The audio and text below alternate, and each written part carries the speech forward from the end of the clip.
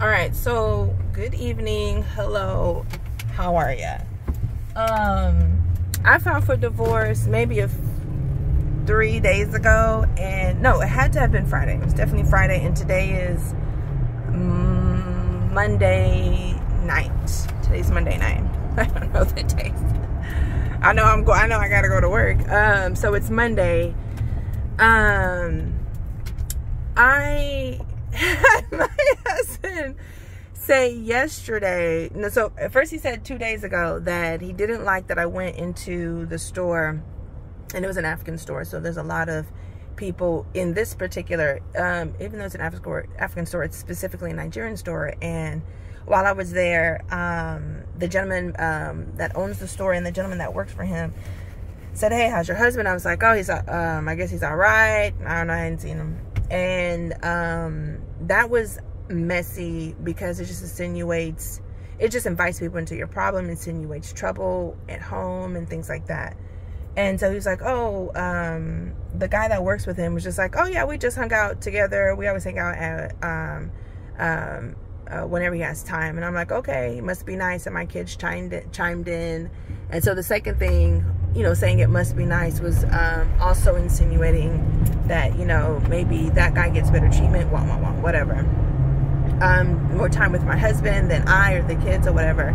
My kids chimed in and they were like, "Well, we don't see him. What do y'all get to do? What do y'all get to do?" And then they were behaving as though like they were excited. They wanted to know, live vicariously through his sharing and telling of what he gets to do with their dad. And I'm like, I got my eyes all wide. And so although we're being, we're smiling about it, yeah, I think that's honestly how we feel. But it's the way in which we're going about it is still messy in itself.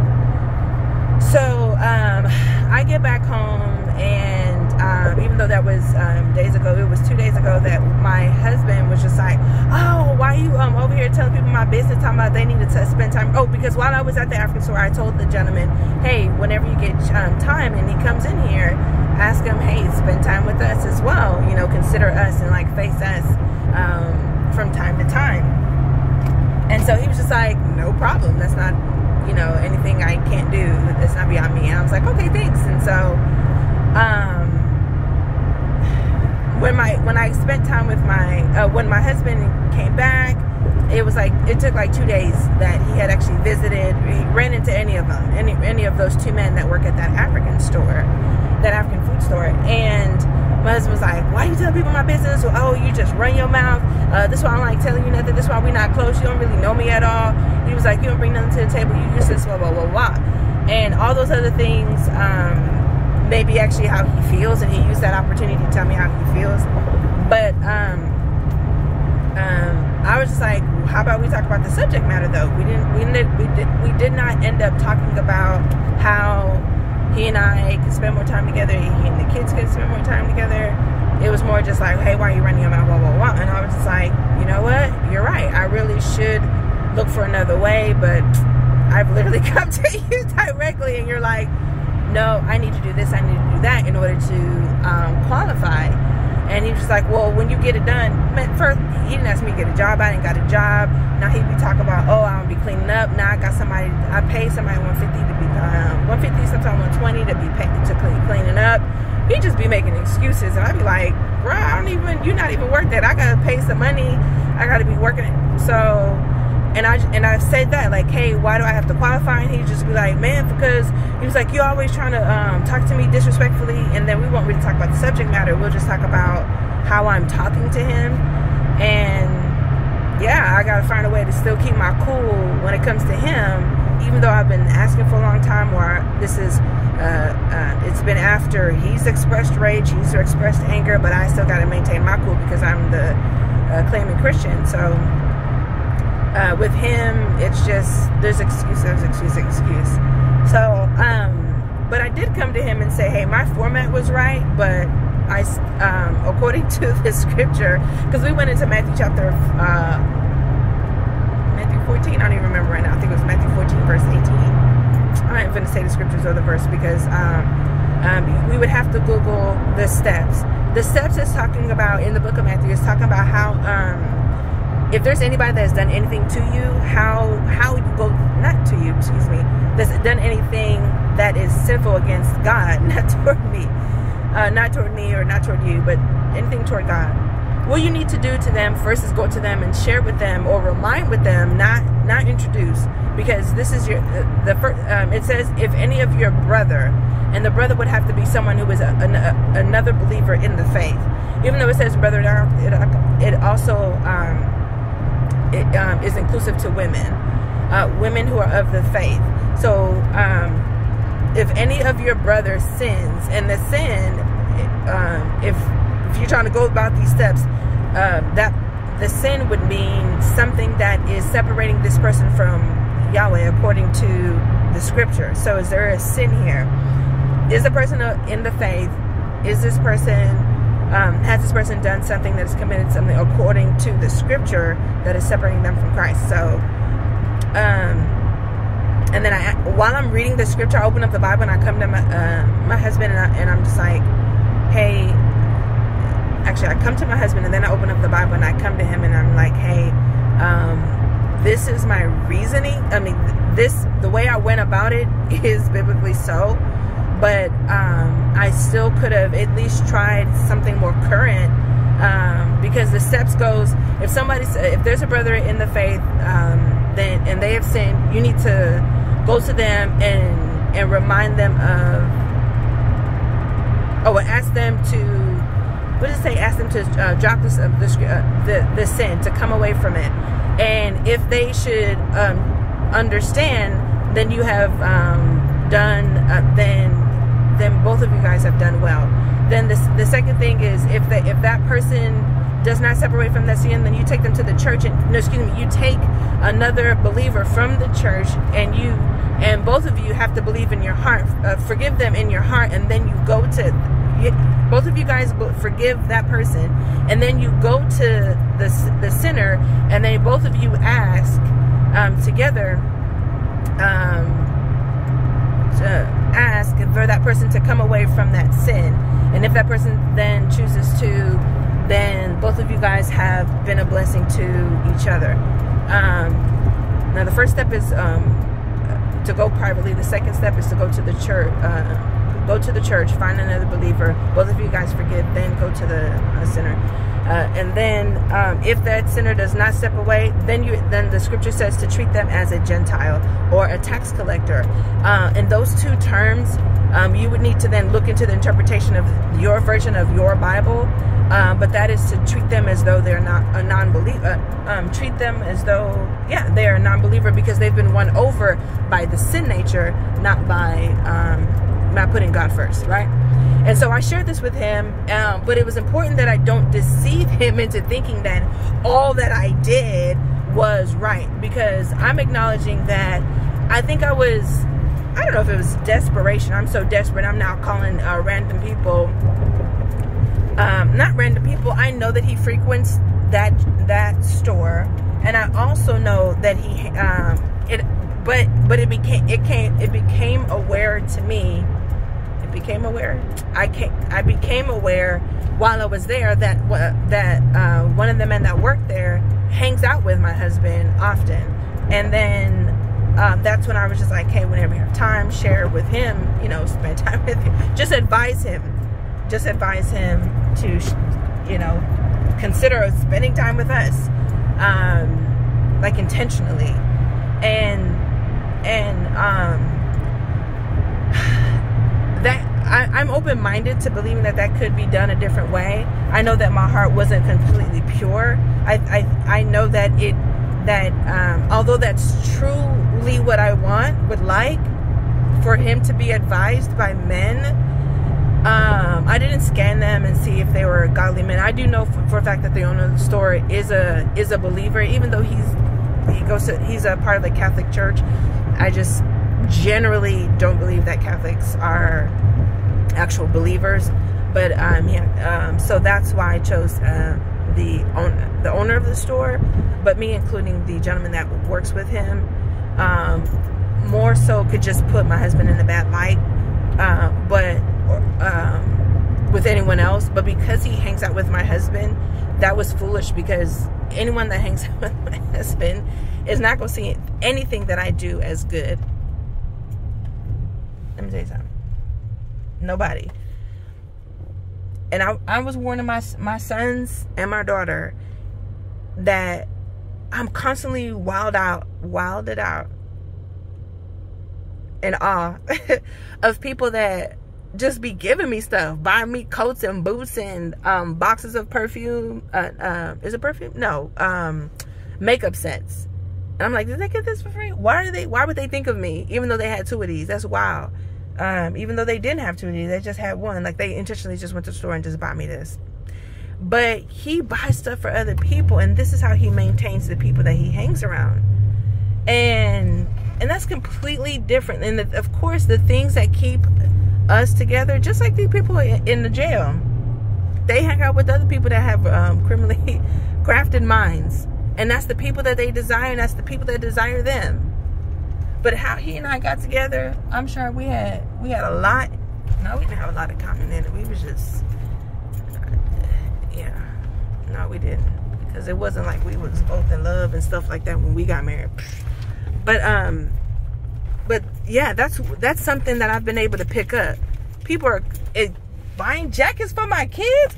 Girl, I be like, girl, they ain't even cold. She was like, girl, this the time to get it. And I'm like, I wouldn't have bought 3 jackets for him. But that's amazing. That's what she chose to do with her money. And then buying winter stuff. There's several people always buying stuff for my kids. And that's great. Thank you. And I know I'll be praying for, like, oh, may people see my children and continue to favor them. I want them to be safe even whenever I'm not around. But so to see it in fruition, I'm like, oh, I guess that's the prayer answered. But when it comes to my spouse, the way that he continues to draw people in his life through purchasing things, I guess through having to give them stuff, they'll never be able to know him organically. He'll never be able to experience an organic, true and genuine relationship, because he's not being genuine or allowing the natural responses to just arise between him and other people, because he's not genuine anyway. But it's those differences that I need to, that I'm already aware of, that don't make any sense when I then proceed to go to someone that hangs around him. First off, that dude probably a bum. What the dude? How do you feel comfortable somebody buying stuff for you? Talking about, I hang out with him. For that, I should be judging him too. But in that moment, I failed. I think I want to say desperation, but for lack of better words, that word just doesn't sit well with me, because I don't think it's completely. It may be desperation in something else, but for me to go about that route to ask one of these gentlemen that hang out with him and another and the owner of the store, when that wasn't really my intention, because it wasn't well thought out. Yeah, I know him to be a believer, but I don't really I don't know his strengths and weaknesses and things like that. I don't know, and I just know my husband frequents that store. It was just tacky. It was really, really tacky, and it really stains my walk in the presence of my spouse. And ultimately, no matter how I feel toward him, I know that Yahweh feels a certain way toward my spouse. And I need to not just keep that in mind, but I need to keep that in the forefront of all my behaviors, my thoughts, and my speech. Today, my spouse came to me while I was taking a shower. I'm not gonna be loud in the car. It's parking garage. And he was just like, okay, hey, he was like, can I talk to you? Oh, can you even see me? Can you see my face? Oh, man, now I can put this on because I ain't driving. So he was like, okay, not word for word, but I do remember these specific words. He was like, hey, I need to apologize. I know I've done you wrong. No, he said, I know I've done wrong to you in somehow, one way or another. But I don't want to lose you. When he said, I don't want to lose you, I said, man, you seen my divorce papers. Why would somebody 2 days ago say, I don't bring nothing to the table, I'm useless, and he's so all I do is bring drama, when I'm literally repeating what he said? This guy, he's such a tangled web that I want to step out from, because I feel like talking with this kind of person will keep you stagnant. But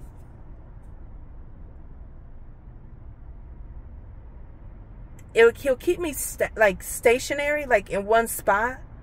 But I know, I'm wise enough to know I'm not going anywhere, not even in any direction. I'm literally staying still.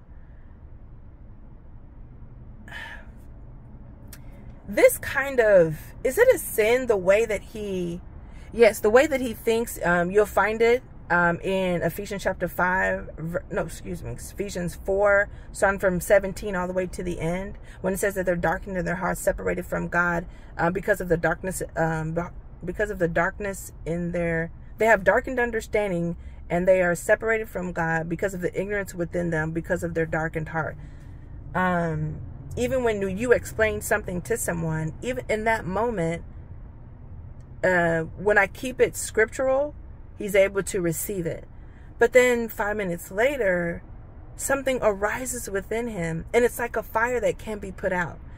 And then a day later, and 2 days later, or just later on that night, it'll be as though you didn't share this wisdom. Wow.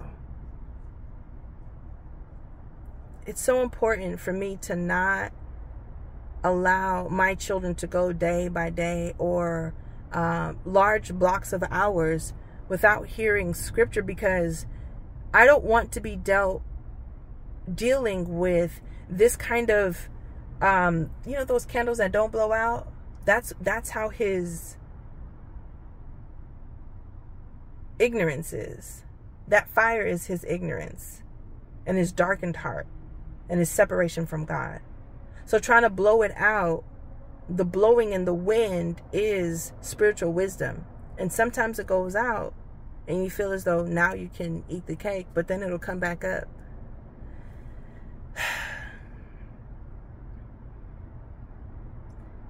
I keep saying, for lack of better words, I feel sorry, but no, the Bible is available to us all. But even though I've read the Bible, I've read several books of the Bible, it was Yahweh who chose to give me salvation. So I still think that he could at least try. Like, open your Bible, please, so you can be familiar with this text. Because he calmed down after I read that scripture. But then here he is today, talking about, hey, I don't want to lose you. And I came out of the shower. I was like, let me hurry and wash these bottom of my feet and in between my toes. Rinse my toes out.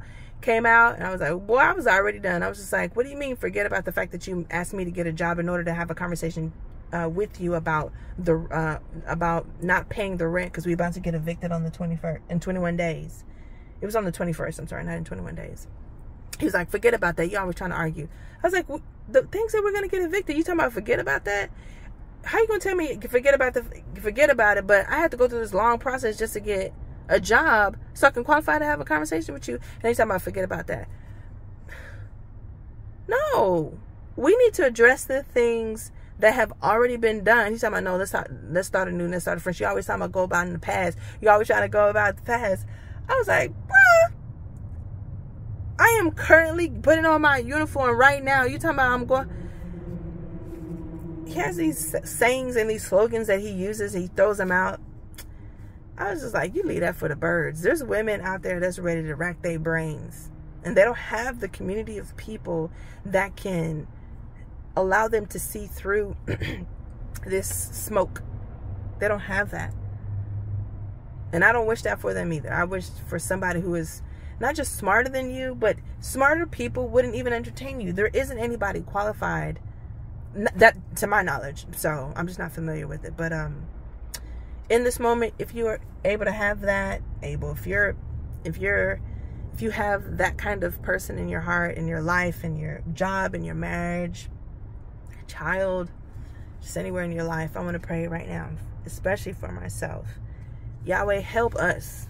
We are the ones that need the prayer. Help us to make sure that we are more committed to the scripture that we read and to abide in it and to execute it, to live it out, and to be more obedient to your word and be restrained.